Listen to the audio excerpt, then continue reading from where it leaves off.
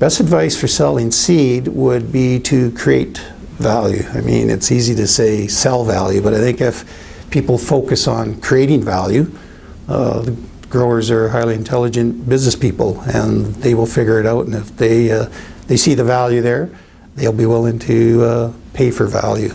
And so it's really a question of creating the value, and that's what we're trying to do through not only generation of new chemistries and new varieties, but overlaying them, looking for even more value than we've seen before from either of them individually. And if we do that right, the rest should follow.